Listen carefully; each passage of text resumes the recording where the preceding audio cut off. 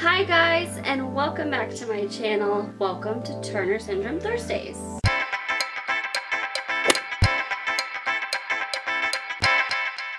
So this week I wanted to talk about another question I got, which kind of made me feel like we should touch on this more. So I got asked if you could have full classic Turners and show very few symptoms.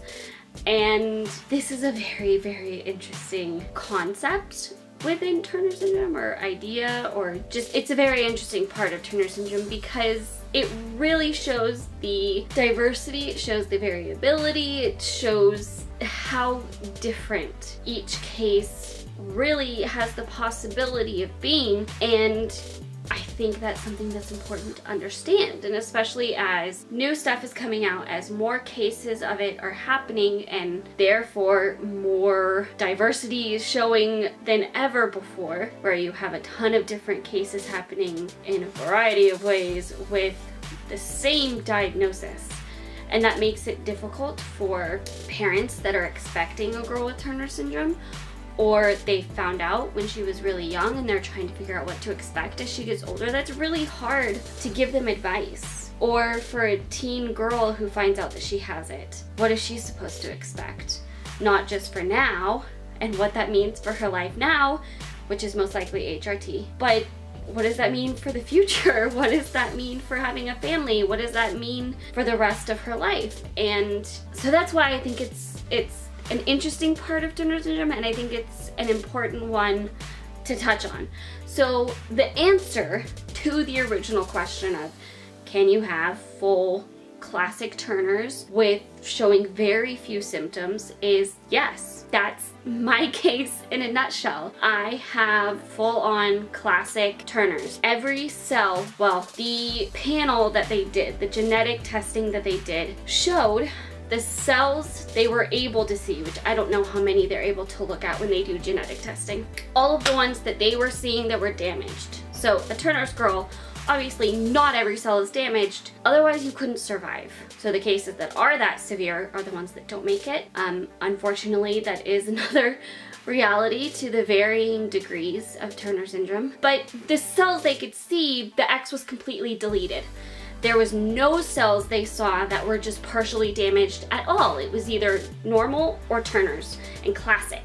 The whole second X was missing and it only had one X. And to me, that's kind of always been a confusing part of it. Me and my mom legitimately expected, or not maybe expected, but would not have been surprised in any way if genetic testing showed I was mosaic, because I have very few physical symptoms. I have very few physical symptoms, some of which are I am pretty significantly above the average height of a Turner Syndrome woman when untreated, and mine was not treated. I think the average is 4'7", 4'8", and I'm just above 4'11". So I didn't take growth hormones, and I'm significantly over the average for that. I did not have real webbing of the neck. It was more just little stretchier of skin. It was not actual true webbing. I have no heart problems, no thyroid problems, no kidney problems, no real health issues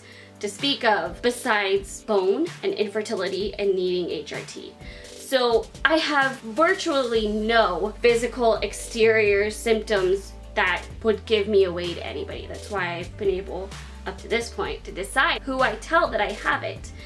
I can choose who knows and who doesn't, and so it was a major decision for me when I started talking about it on YouTube, and when I made the decision to kind of not come out as having it, but to be more vocal about it and to actually start talking about it. It was definitely a turning point for me. But I am a case where I have classic, but I don't actually look like I do.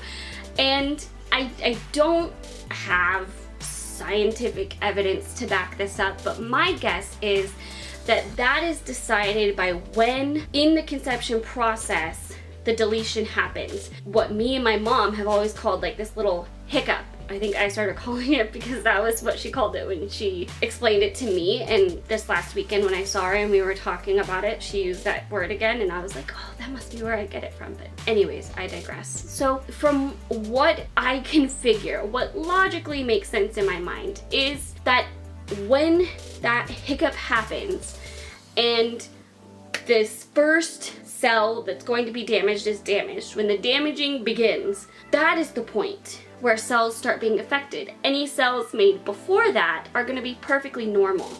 So if that happens later in the conception process, less cells are going to be affected, less symptoms for that girl, and that is kind of all I've been able to figure out. That's all that has made sense in my mind. That being said, also humans are so biologically diverse that we're genetic predisposition to different things, and that can play a factor probably in it too. I know for me, there are a lot of things that I have medically that are Turner's, but are also in my family medical history. So that we can't really know what that would have looked like for me had I not had Turner's, because that's not the only thing contributing to me having that. Like being short, I would not have been tall either way because my family are not tall people, but I wouldn't have been this short. So Turner's did take it that extra extent. But things like osteoporosis, things like hearing problems, those are things that run in my family anyways, and I probably would have had to some degree anyways. And so that's the gray line that I have for like, well, is this really a Turner's thing for me? Or would I have had this anyways? How severe would I have had it if I didn't have Turner's? Those are just questions I'll never have answered. But the main point is, who knows? Turner syndrome is such a varying thing that there's no way of predicting what it's going to do.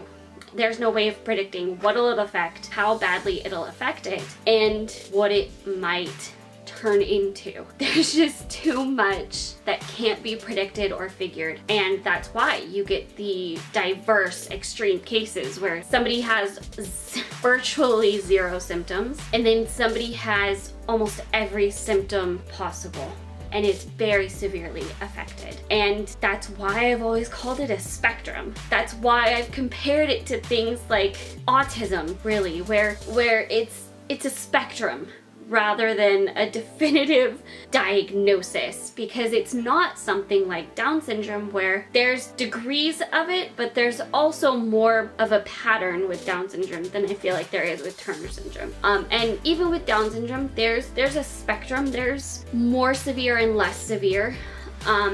But generally it's much more similar case to case than Turner syndrome is. That's why with autism can be very varying depending on where on the spectrum somebody falls. And I think that's really, really how you have to look at Turner syndrome. So that's my long answer. Short answer is yes, absolutely.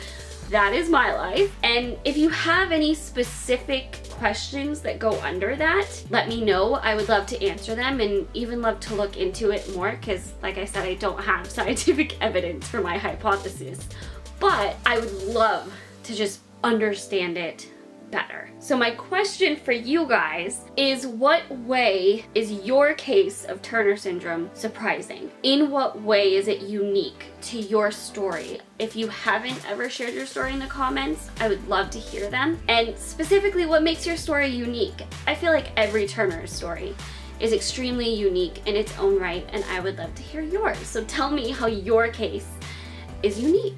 And for next week's topic, I think I'm gonna delve into a little more of the science with Turner syndrome. So give me ideas for specific scientific concepts to look into or questions about it that you have. And I would love to get those going and get those answered and start looking into them. I love delving into this kind of stuff more, where we can understand it better and actually know what's going on with our bodies. Always a good thing. So I hope this helped you. I hope this answered that question. If you have any other thoughts on it, let me know. And if you enjoyed this video, give this video a like and share it with everybody. And if you are not already subscribed to my channel, click the screen and subscribe. And I will see you guys tomorrow.